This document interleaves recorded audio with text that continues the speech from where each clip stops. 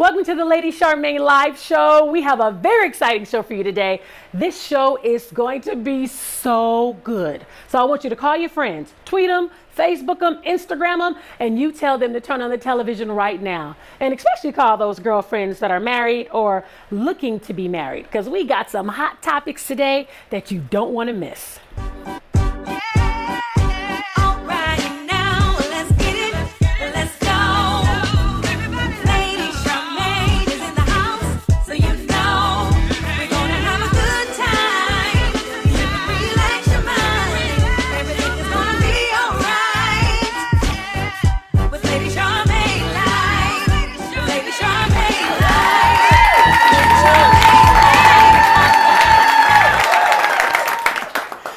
Back, and today we're talking about unrealistic expectations in marriage and relationships. Now, you know, when you got married, you thought you was marrying Superman, but you really got Clark Kent with the glasses and all. But we're going to be talking about that today. And today, to help me do that, we have Joseph Bassett, supervisor. We have Dr. Anissa Mathis, Pastor Dr. Anissa Mathis. We have employment recruiter Derek Miller. We have customer service representative Andrea Best. We have financial planner Otha Mobbs. And we also have author and life coach Miss Aisha Curry to help me do that. Help me welcome my guests.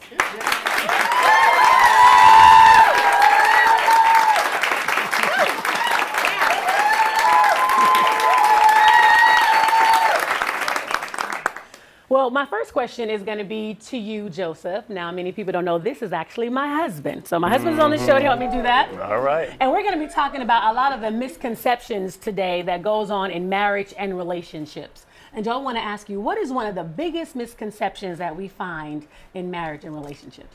Okay. Now, one thing that I had, a misconception that I had, was that it was going to be lingerie. It was going to be wedding, honeymoon night over and over and over again. But again, that's just not realistic. And that's something that just through our relationship and through our marriage, we found out that it doesn't always work like that. Now, what if I thought it was going to be Speedos all day?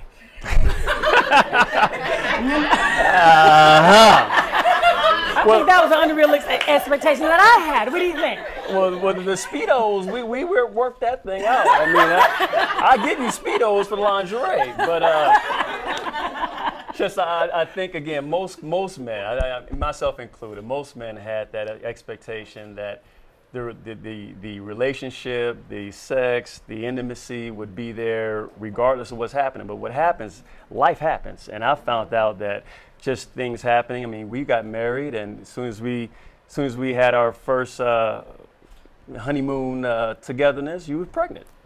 And so right away, all of a sudden, you're pregnant, and hormones change, things change, your body changes, demands change, and I think the expectation that we were going to plan life just didn't work out. Right, because we was actually on our honeymoon planning children.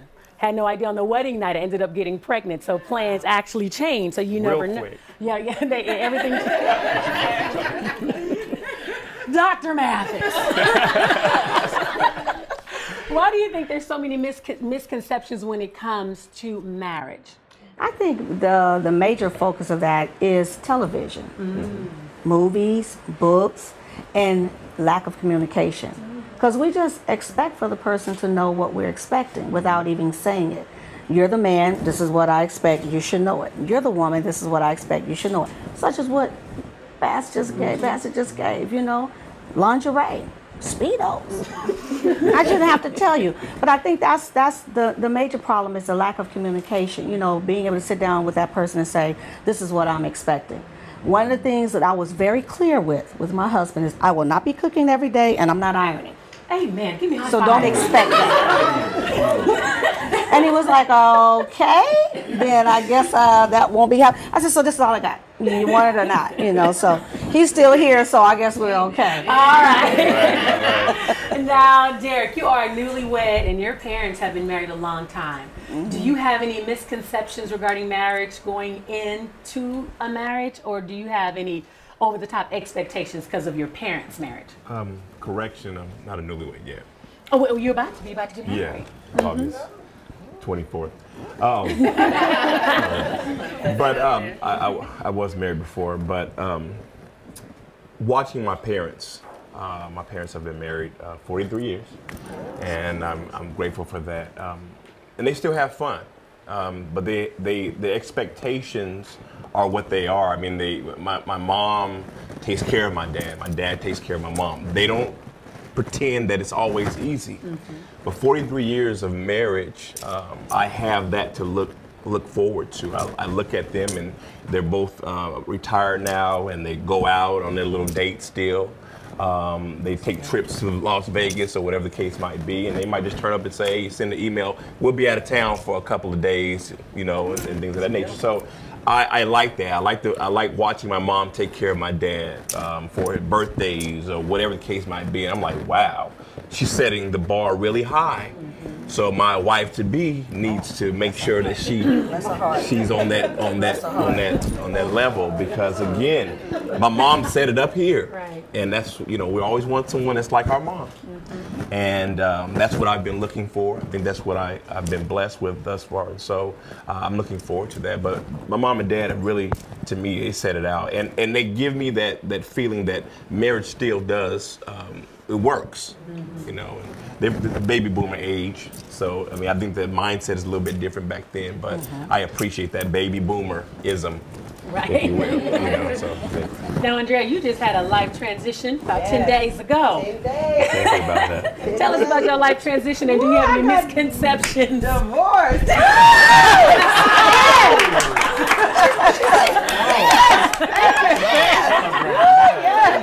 Look at this reaction, right? Now, did you have any misconceptions going into your marriage, or any great expectations? Gee, that's a cheerleader right there. So what were some of your misconceptions that you had going into your marriage? You know, I went to high school with my ex-husband. So, you know, in high school it was, oh, I want to see you every day, and I want to hug you and live with you. And then we got married. It was like, oh, I'm living with you every day. I mean, you know, when you get married, you think it's going to be rainbows and sugar fairies all the time. And then you stop being a newlywed and you're together all the time. So, I mean, I'm still pro-marriage. I would like to get married again one day, but just, it's not rainbows and sugar fairies all day. Okay. Okay. So that, and then also, like you said, with the TV, and you know, on TV you see all the happy families, and in 30 minutes they solve their episode, the kids are fed, everybody's good, everybody has a new job, and they all go off peacefully in 30 minutes. So 30 minutes, that's right. then, you know, you're at 45 minutes, and you're still. So, yeah, but I mean, you know, it's not, you have happy times and you have good times, but just for me, the other times I wait the happy times, so, yeah. Now, Otha, what do you think some of the biggest misconceptions are when it comes to marriage? I think it's a lot. I think as far as the role of a woman, as far as, you know, cooking, cleaning, ironing. In my household, my wife don't iron. I love to iron though. See, that's the thing. I like that part. But I think it's the typical roles that we see in TV and what other people tell us, and what it's supposed to be like. So I think people got it messed up a lot of times until they really get in the grind and get with that person. They really don't know what it is, and I think it changes all the time. Now, Andrea, you are a life coach. What do you think some of the biggest misconceptions when it comes to marriage? Me? Oh, it's okay. Well, I think it's okay. It's okay. I think everybody pretty much summed it up up here. It's about the same. I think it's the balance between you, me, and us, because, you know, me and my husband came from two totally different backgrounds, and I thought everything that I said makes sense. So I'm like, that doesn't make sense. What do you mean? I mean, that's the way it's supposed to be. What are you saying? And I thought he was supposed to just jump on and be like, yeah, that's right, you know. But it's not that. He didn't grow up how I grew up. Right. I didn't grow up how he grew up. So it's about marrying the two as individuals and trying to really operate as one. We think because we have a commonality with one another that we're just going to be in cahoots all the time, and that's not reality. Can I add something? Yes. Because what I haven't heard, I think one of the biggest misconceptions is is that you can't have fun anymore. Right. I think that one of the misnomers is that we're married because you always hear the ball and chain, right. or when I get married, I'm going to suffer, and that's a thought process. It is. I mean, but I think you can have fun being married, and I think those who have been married 10, 20 plus years, you have to have some fun in there, right? Because you know, if you're mean mugging all the time and sad and frustrated and negative, I'm sure that's not going to last. But I think one of the misconceptions is that you can't have fun anymore. Right. Is that you can't spice it up. And I think that that needs to be talked about a little bit more, because you can have fun. Absolutely. You can appreciate each other a little bit better. So I just wanted to throw that out. Well, one of our Facebook fan questions, the question was, what is the biggest misconceptions about marriage? And Delilah said that you will live happily ever after. She said marriage takes work and dedication. It should never be viewed as 50-50. It's each person giving 100% and not keeping score. I like that. That's good. That's and Steve Mackey said one of the biggest misconceptions is a man cannot be happy with the same woman for the rest of his life. Bless his heart. And a lot of people think that. A lot of men, they think, oh my God, I don't know how long, because there's so many women that's out there, so many beautiful women. I don't know how long I could be faithful to this particular woman. And LaShanique Young said, she said, my misconception was believing my husband would be faithful. She said, and the other was believing we would be one, as the Bible says. Wow. Is that a misconception? Because you know the church has the highest divorce rate of 54%. Is that a misconception in the body of Christ? That's a good question. So next I want to know from each one of you, when should the roles in marriage be defined? Are they essentially the same for every marriage? When should you discuss them? Before you get married, or just define them as you go? Starting with you, Joe. The roles in marriage. What I've found out is that even though roles are kind of, you go into it with the role in mind, roles change. And so just say how it's going to be beforehand. Because when I met you, you weren't Lady Charmaine. You were Charmaine from Richmond, California.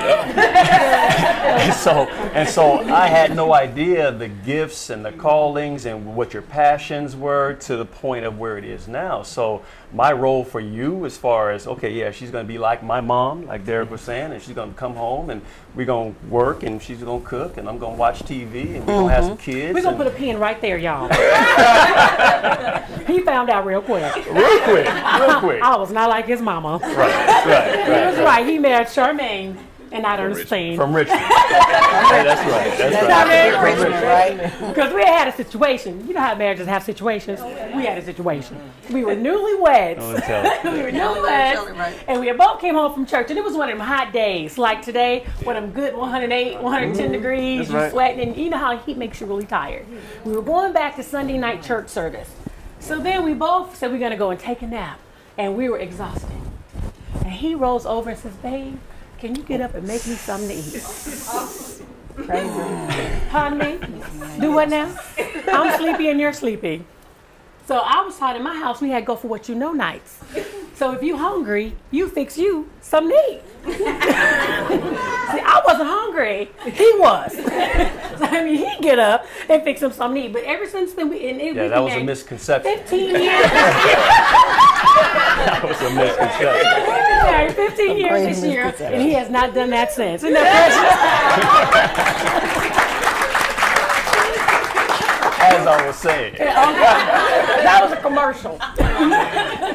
But again, with the roles that change, you have to adjust. I can't see how you can stay together forever for the next 100 years, 80 years, and not change. And I think as you adjust, and as we've learned to adjust, I support what you're doing, you support what I'm doing, and we just work.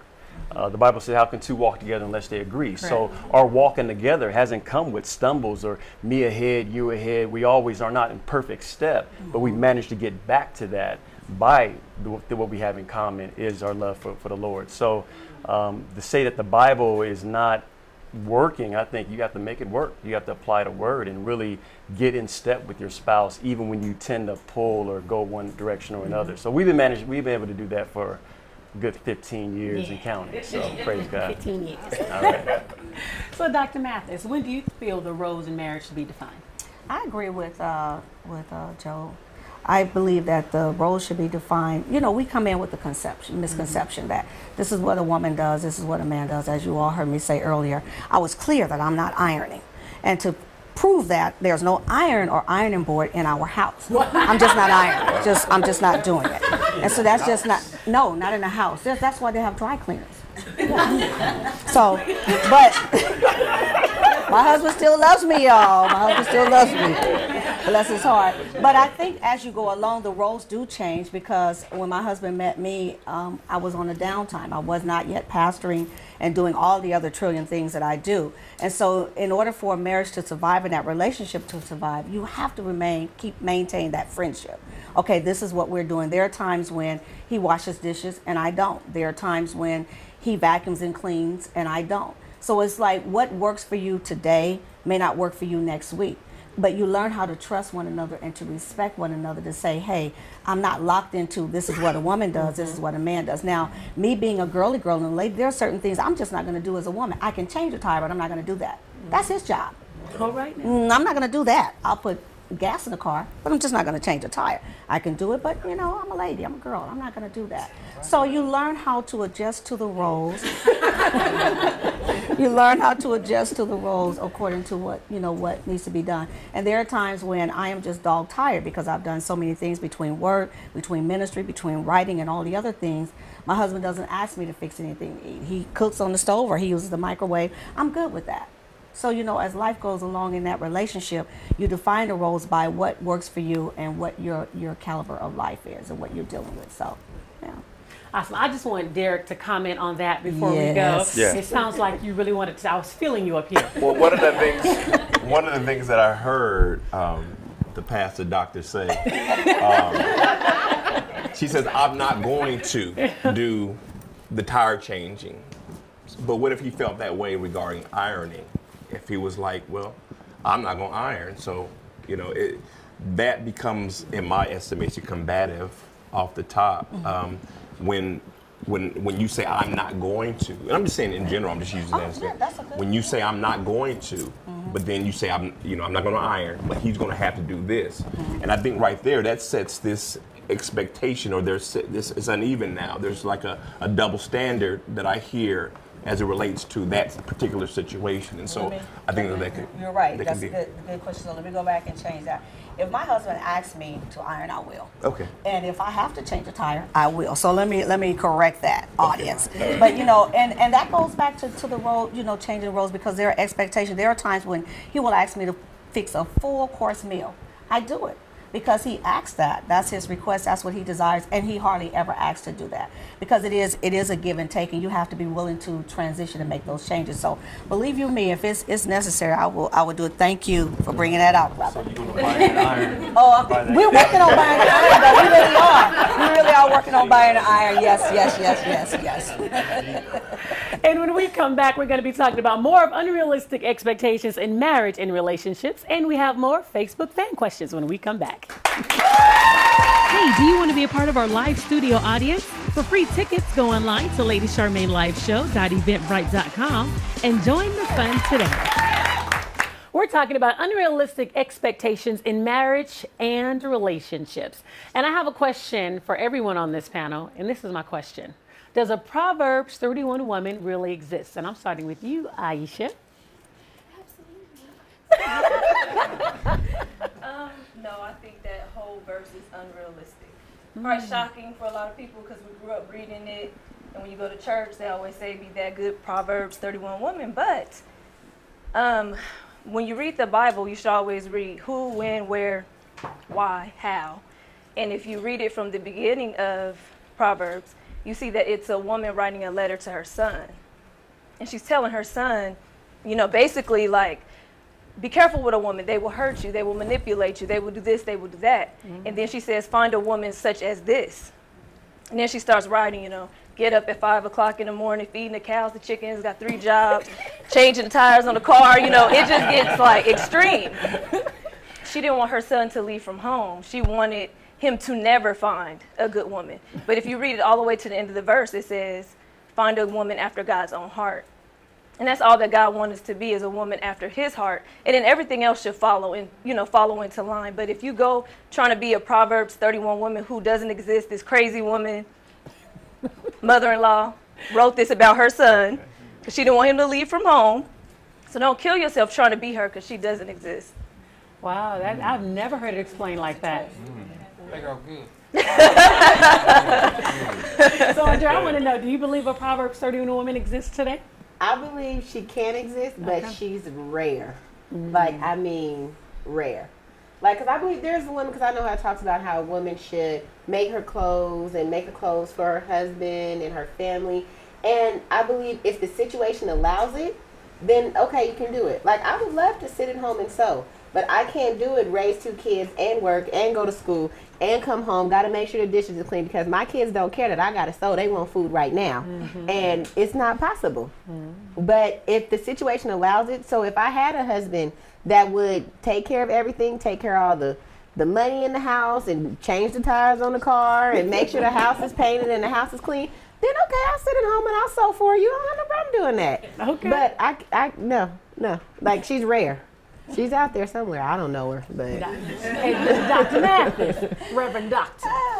For the Proverbs 31 woman, my take on that is simply, if a woman has a heart after God, she is going to be Proverbs 31 woman in the context of what is needed in her marriage. Simply put, he may not need her to sew, but he definitely needs her to cook. Or he may need other things. And because she has a heart for God and has a love for God, she's going to do everything she can to please her husband and to make him happy. In that context, yes. In this day and time, absolutely. Absolutely. Well, Joe, do you believe a Proverbs 31 woman exists? I'm looking at it right now.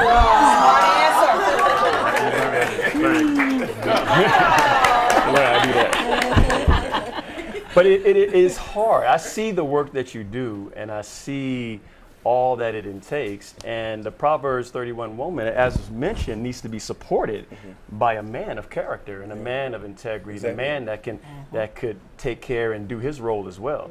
All during the chapter, it talks about all the things that the woman is doing, but there's also a man and children that are calling her blessed, or that are making life easy for her, that are supporting her. And I think that's the part that's kind of missing. If you're unequally yoked and you don't have that support, then you're going to feel like you're towing it all by yourself, and you're going to burn yourself out. That's true.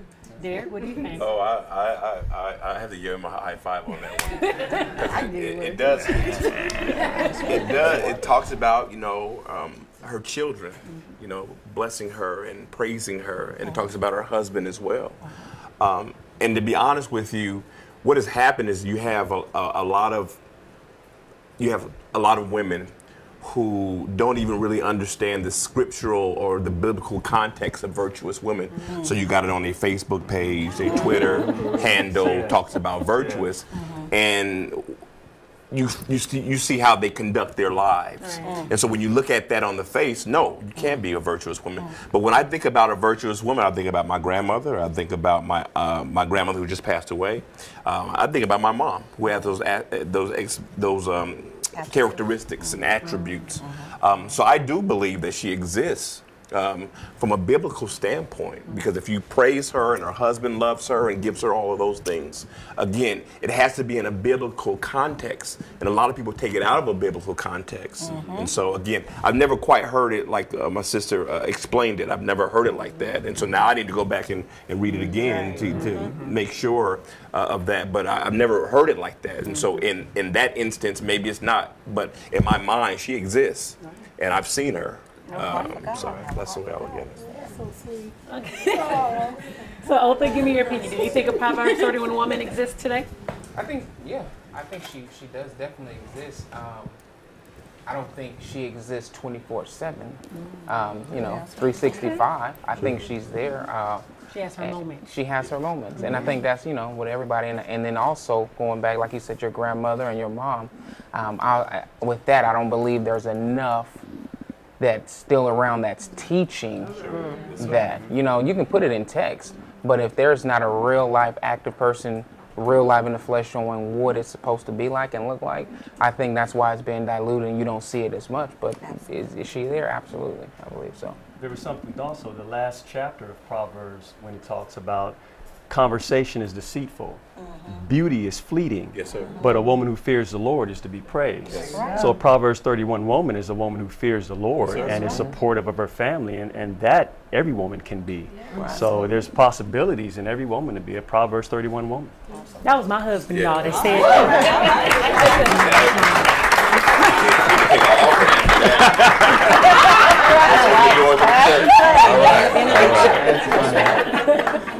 Now, with that being said, Joe, do you feel that the husband is always the spiritual leader in the home? I think he is. Okay.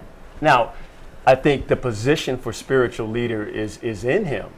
They might not always be living up to that potential, but as far as if we would look at a biblical context, he is the spiritual leader. He may be out of place, but he's a spiritual leader. He may not know everything, but he's a spiritual leader. And so that is definitely a role, and I think most men are challenged by that because they may not have prepared for that role in marriage. And that's something that I think is something that definitely requires some work. You're not going to get there overnight. You continue to grow in that role. I don't think you've arrived. You grow in it. You learn to be more gracious, more forgiving, more loving, more just compassionate. It's a role that I think men grow into, but that is a role for a man. And again, that was my husband. That said. And Dr. Mathis, do you feel that the man is always a spiritual leader in the home? I do. I agree with what Joe just said. One of the things that's problematic for us in the church, or in regards to that, is that the church has 97 to 98% of women. And we are worshipers, we are praisers, we are emotional, we attach to God in that manner because we are more open, where men are the linear thought of being logical.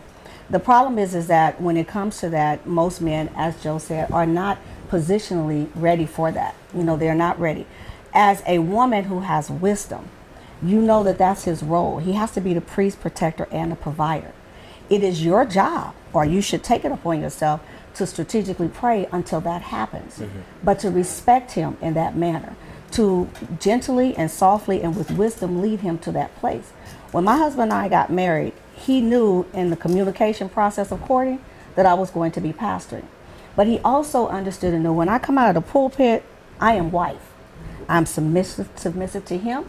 He's the husband, he's the head of the household. That's it, that's all. And I respect that because that's how God meant for it to be, and that's how we are blessed. So as a spiritual leader in the household, he has more than enough come up to that place. But with prayer and wisdom of respecting him in that place, absolutely. Absolutely. That's good. Derek, I'm asking you the same question. Yes. The man is the covering.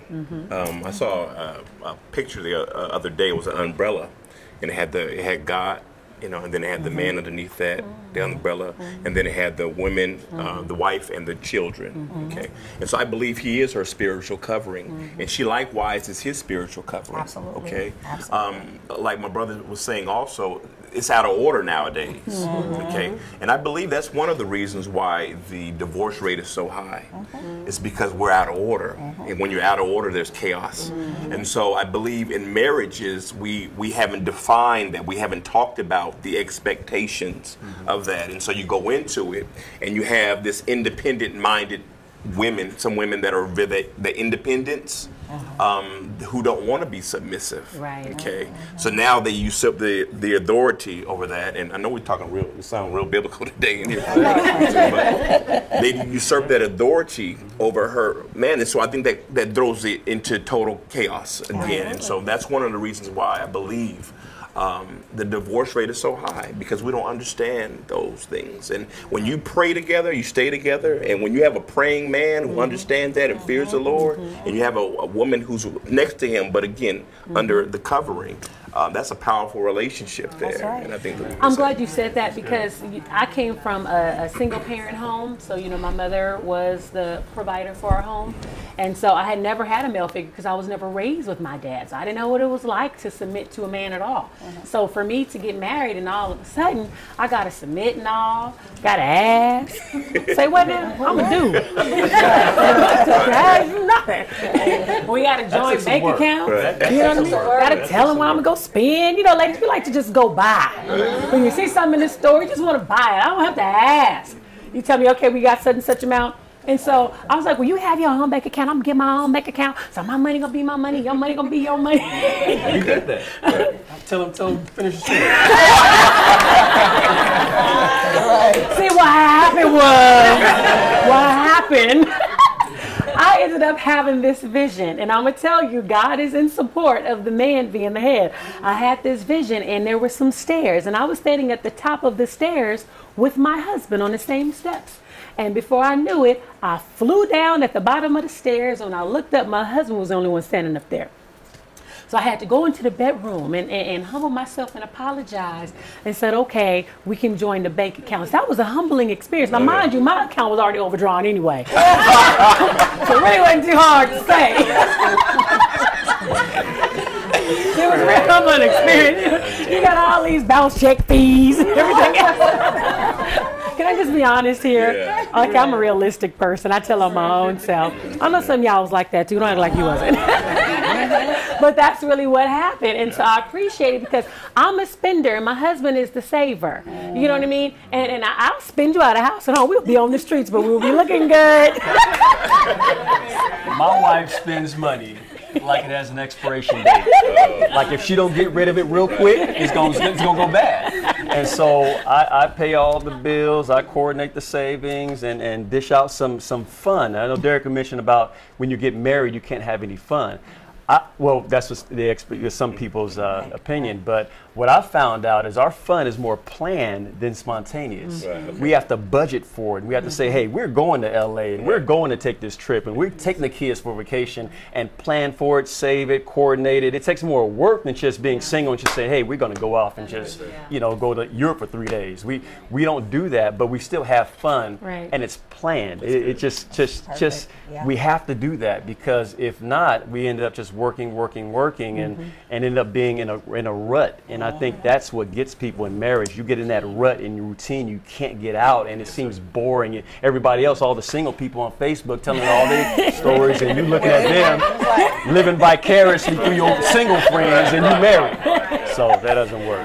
And I think too, you have to get somebody who balances you out. And my husband, he balances me out. See, I don't look at a checkbook. And I don't balance one either. No, she don't. I thank God for him because he's always looking at the account and letting me know what store I went to. See, he's the watchman on the wall. So what you get at Walmart? I'm like, dang. He'll ask me, was that Subway sandwich good? So I know, and then I'll be waiting for the phone ring because I know he's going to say something, but you need somebody like that. If my husband was like me, we'll be in a homeless shelter. We would. So why y'all homeless? We just addicted to shopping, can't stop. So I appreciate my husband in that manner, but you need somebody to balance you out. Tight, though. I'll let you eat No, let me tell you something. See, when I met my husband, this is going to be a commercial break. When I met I didn't mean to take over the show. Did I take over the show? See, when I met my husband, we met at work, and my husband was tight with his finances, and I'm glad, because one of the ladies told me we wasn't even dating, and she made a joke in front of everybody, and she said, Joe Bassett is so tight, he squeak when he walk. And that's why she got me out here. But I appreciate that about him because I was very loose. And I think one of my expectations coming into marriage was that a man would be able to take care of the household. So he does that very well. So that was a very realistic expectation for me. So I appreciate you. And on the positive. Praise God. So we're going to get back. I want to know, okay, from you, Andrea, do you feel that the man is always a spiritual leader? Okay. So, back to what my brother Derek said. A lot of things are out of order nowadays. They are. And in my marriage, we were out of order. because I was the one who's getting up. I'm pregnant, getting up, getting the kids together, getting everything ready to go to church. Waking up my husband like, come on, we got to go to church. Oh, the game come on at 10. I'm not going to go. All right, I'm going to leave you at home. And instead of me sitting here saying, come on, we got to go. You know, we got to pray together. We got to be together. We got to focus together. So in that expectation, a lot of things are out of order, because I do believe that the man should be the spiritual leader. But in my circumstances, it wasn't. And I'm not going to sit here and just let the rest of my family fall to the wayside because my husband wasn't. So like with me, I have 2 boys. I'm raising my boys up in the church. So then when they do get married, they'll know. But I do believe that he should be the spiritual leader, and that in some marriages they are. But just in some cases, though, unfortunately, it's not. And the woman has to step up and handle it. Thank you. And when we come back, we're going to be going behind closed doors. Should the Christian bedroom really be boring? We're going to talk about it when we come back. Lady Charmaine Live is sponsored in part by Savali Hair. For more information, go online to savalihair.com. Welcome back to Lady Charmaine Live, and we are going behind closed doors. Now, we know that it's a no-no in a lot of churches to talk about the word sex, even though it's how we all got here. Well, we're going to be talking about it today, and we're going to be talking about even unrealistic expectations in the bedroom. But I have a question for my panel right now. Should Christian couples read erotic novels like those Zane books and the very popular 50 Shades of Grey that's been made in a movie to kind of help spice up their marriage? I want to start with you, Joe. I don't think there's anything necessarily wrong with some of those magazines and books. I mean, I don't read them myself, but I have read books previous, and it's just you need to know the difference between fiction and reality. A lot of times what I found out in reading, previous books is that they set the woman up, they set the situation up that everything is planned, everything is beautiful. You come home and, the woman's in lingerie and things are happening, and it just doesn't work like that in reality. So I think there's reality need to be put in check. I just think those books, they set you up for failure if that's not where you're at in your relationship. So, Dr. Mathis, can you answer that question? I think communication is most effective. I'm along with Joe. I mean, if that's what works for individuals, they want to read the books, that's wonderful. But if you communicate to the person and tell them what you want and what you expect, or if they ask you, you give them the right information, you can get quite a bit of spice in the bedroom. Quite a bit. Now we're going to go to some audience questions. Do you have a question? Yes. My question's for Aisha. How do you handle a husband with female friends? Oh, my husband right there, so he can vouch for this one. Well, I had that problem in the beginning. My husband's from New York. He had a whole lot of female friends before we got married. And here's the thing, if they're not trying to be your friend, there you go. They're not his friend. And so he had one particular female that was, I'm just so happy you got married and all, but I just miss how you used to crack my knuckles. And so I knew right then, So I knew right then and there, like, she may not be looking at you as a friend, although you are looking at her that way. So I would say coming into it, unless they're trying to befriend you and really get to know you and respect your marriage, I'm not for it. He's not for it. We have mutual friends that we've met since we've been married. And we create those healthy relationships with people. Amen. Thank you. Hi, I have a question for Dr. Mathis. Is it true that married couples don't think about divorce, or is that a misconception? That's a misconception, because married couples, Christian married couples, are the first ones to throw the divorce word around in the bedroom over finances and arguments. They come in with that misconception. If this doesn't work out, then God will just have to bless me and forgive me, and I'm just moving on. So most Christian couples are no different from secular couples, unfortunately. I have a question for Joe. Joe, your question is it a misconception that once you get married, you can lose your single mentality, or you'll begin to lose your single mentality after you're married? I think you should lose your single mentality before you're married. But I think, I mean, just my experience with my wife, I've grown to see her and appreciate her more and more as we've been married. And so my admiration for her, my focus on her has increased because I just appreciate what we have. We've been together for 15 years, or married 15 years, but I've been knowing her. We were engaged for 3 years prior to that. Wow.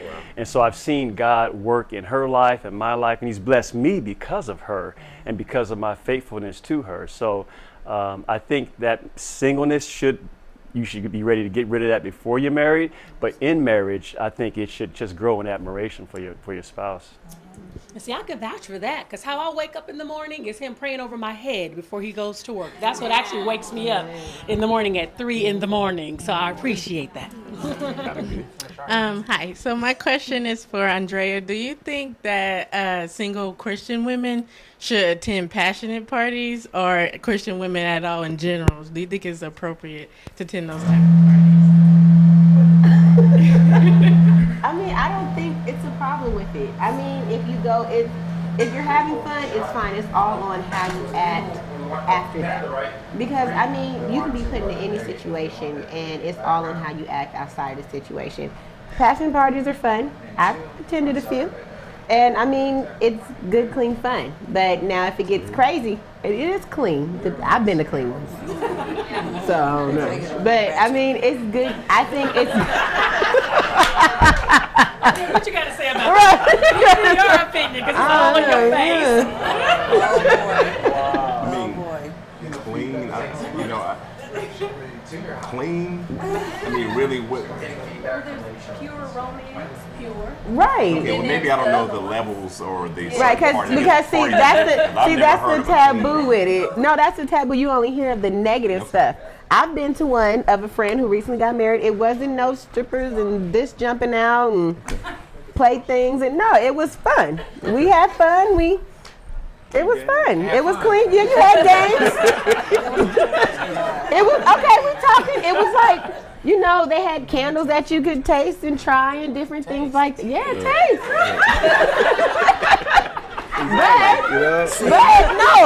But I didn't taste it off of nobody. I went like that and tasted it all in. So it's clean. But if you married and you go home and do what you do on your husband, that's your business. You'll be like, baby, it's clean. Baby, it was good. I tried it out my skin. It tastes good. All right. That's good. This question is for Derek. What are some of the things that you are expecting for your marriage? What am I expecting? I'm expecting to be happy. I'm expecting the spirituality for myself to increase. I've always felt when I got married again that God would take me to another level spiritually.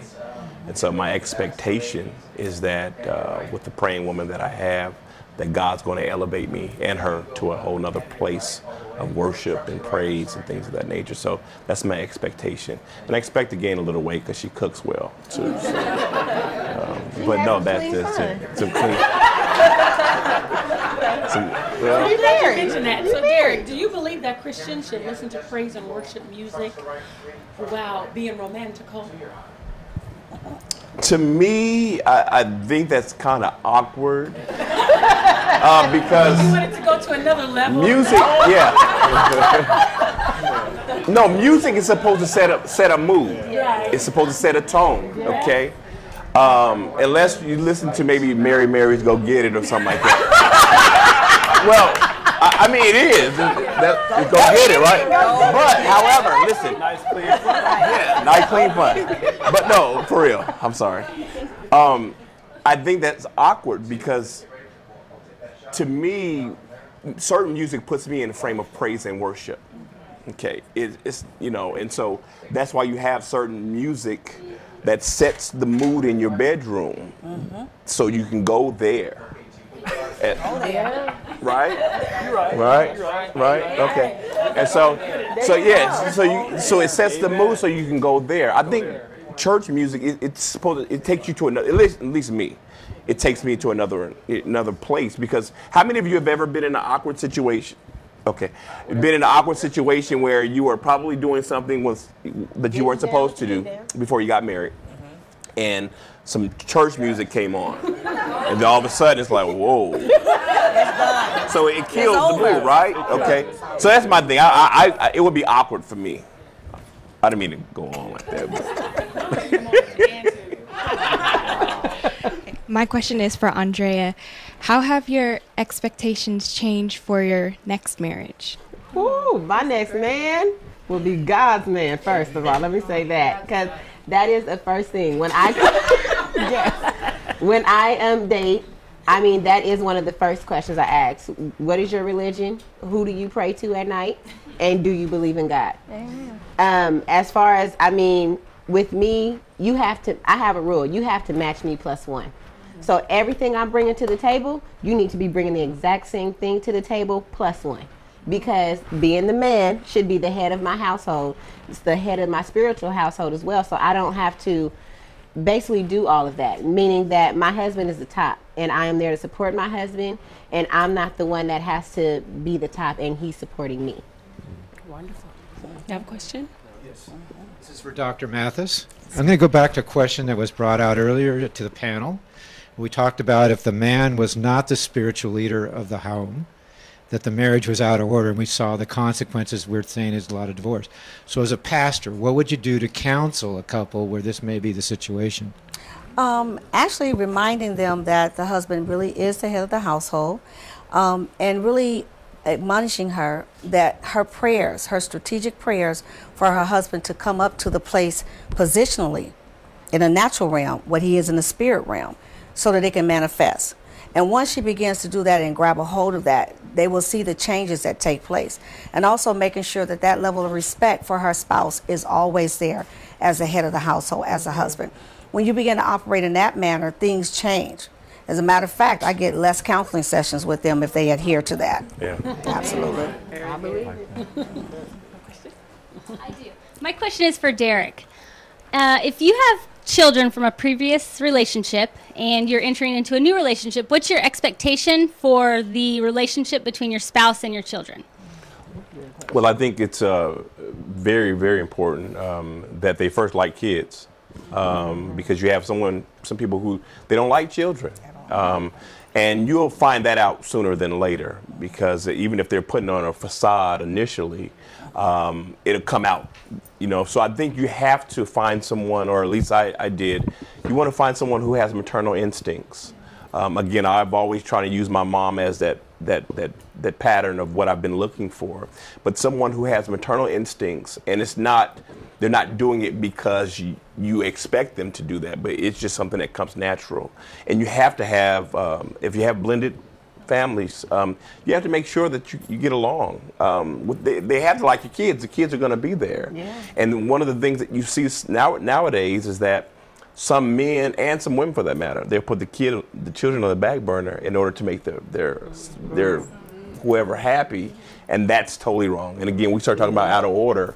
That's totally out of order. And where do you find respect for a person who does that? That's good.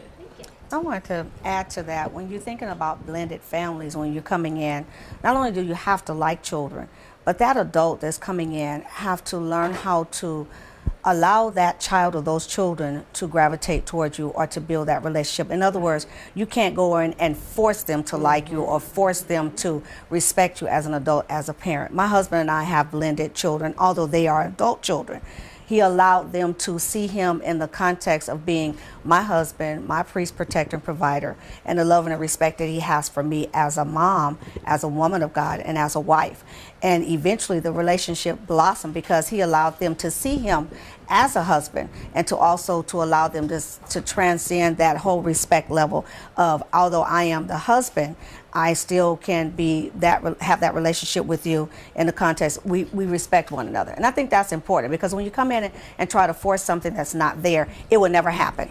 It would never happen. That's good. Yeah. Now we're going to be talking about the topic of Christian taboos behind closed doors. And I have a question for you. What is actual appropriate Christian behavior behind closed doors? Now, we know that there is a title in the church called missionary, and we know they go and they minister. But is that always the appropriate position in the Christian home? Is it okay for Christians to experiment with different positions? Well, I'll go. Of course. You go ahead. No. Well, my thing is, as long you married, you do what you do. Long as you're safe and you're not causing harm that they don't want to themselves, do what you do. Long you're not causing harm to yourself, to no one else. Do what you do behind closed doors. That's my significant other. If I want to scream from the roofs, you right there with me. Let's go. I mean, you're married. You're married, and that's supposed to be the person that you are supposed to do. That's your spiritual being. You know, if you're married, I believe there shouldn't be any limits. What? You thinking too loud. To her point, I mean, Christians are people too. Right. You got feelings and emotions and desires, and if you can't express that with the person you're going to spend the rest of your life with, it's going to stay bottled up, and then you're going to be wanting that somewhere else. But even though you're fighting, there's the temptation always to say, okay, my spouse said no to this, never. And you know, you want to be able to express yourself completely with the one you love, and what's behind closed doors stays behind closed doors. So, praise God. Yeah. Go ahead, Otha. I can talk all day on this topic. But for me, like everybody's saying, when you're married, I think that's what you're supposed to do. And I think when people say because you're saved and you're a Christian, that maybe you're in a box that you're supposed to act a certain way, which I agree to a certain extent. But when it comes to sexuality and having sex and doing what you do, right? Okay. I believe there is no boundaries in terms of if you guys are in agreement with one another. Right. Because we're supposed to be, before we were saved, I still want to be the same person. So without giving y'all too much information, if I want to be free and do that, I did that before I was married, right? Just because I'm married, I can't shut that side of me out. Right. As far as say if I love having sex, right? Which I'm not saying I don't, but I'm saying I should be able to do that with my wife, because I think that's when you shut that part out, then it explodes later and infidelity comes out because I can't be who I was before I got saved with my, wife in every position possible. Now I have a question. Now, when you have daughters, and we all raise our daughters to be pure and to try to keep those images out of their minds. So now it's time for them to get married.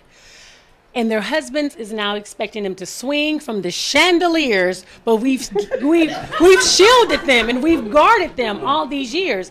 How do you prepare your daughters for this intimate act? Because this is something we've tried to shield them from all these years, guarding them from television, guarding them from certain magazines, so they don't put those images in their minds, and then they get married, and then the husband want to know, why is she so rigid?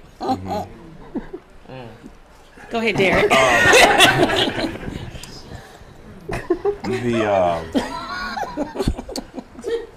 I think the way you teach them, first, I think biblically, how you raise your child. What's the scripture?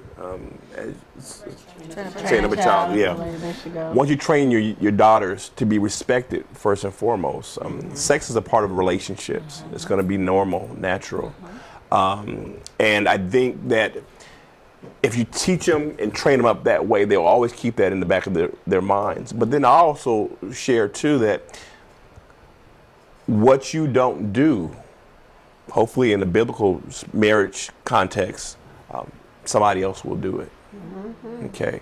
So you have to go in it with that expectation that, hopefully you have saved it until then, and now you can just taught it all. So now she just needs to, now where would she go to learn these things? Because we've taught them not to go into certain stores, you know, with certain toys and those types of things. Yeah. So where would they go and to watch certain movies that you can pick up? So where would they go to learn these things? Because I think a lot of times women, when they get married, especially if they're saved and truly love God and they were raised in church, but they don't have those images in their mind. So how do you prepare them? You know, so where would they go and learn these things? They're behind closed doors. Behind. I have girls in the audience, and we got to talk some more about this a little later. But it's a natural part of who we are. God created us sexual beings, and I think with regards to the upbringing and instruction that we give our child as far as respect and respecting your body, taking care of your mate, I think now, like, you know, you go ahead and do what what comes natural with somebody that you love and that you're passionate about and that you want to be with. You don't have to restrain yourself anymore. Now's the time that you got your license. You can go ahead and have some clean fun. I got 2 boys. Oh, I'm sorry, I got 2 boys. But all I'm saying is, just a quick thing. But if you're married, then that's it. Come, I want to try this. I want to try this. I want to try this. All right, let's go. Like, you're married. You should be able to try things and do things and keep it spicy.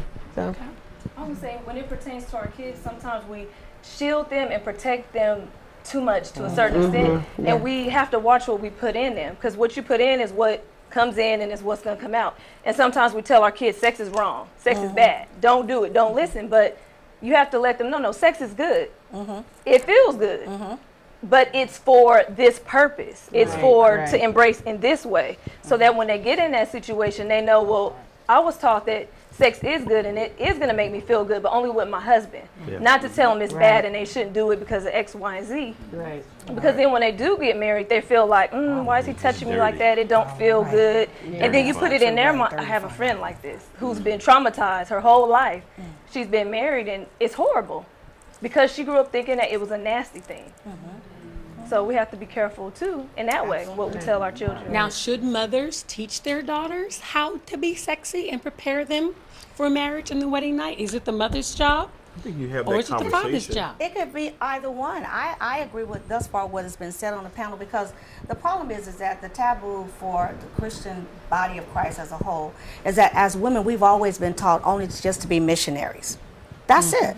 We've only been taught to be missionaries, and anything beyond that is horrible, is dirty, is nasty. But when we're teaching our children about the context of doing things biblically correctly as far as sex is concerned, we should also deal with it in the context of what the expectation may be or what you can bring to the table as far as the bedroom is concerned. You know, and we also have to think about if it works for you and if it feels good and you want to do it, and if it's not disrespecting you as an individual, then why not? Because you're supposed to enjoy one another. This is a part of your gelling together. But that's one of the major reasons why we have such a high rate of infidelity or adultery in marriages and divorces, because she won't do it. Well, Sandra would. And now we have a problem. She won't wear it, but Cynthia will. So now we have a problem. He won't do it, but Mark Anthony will. So now we have a problem. You know, so we have to think about that. Hey, you know, Mark Anthony, I don't know. Mark Anthony. Well, I want to thank everyone for joining me on today. I want to thank my wonderful panel of guests on the show and my wonderful studio audience for joining me on the show. And I want to say thank you for watching Lady Charmaine Live.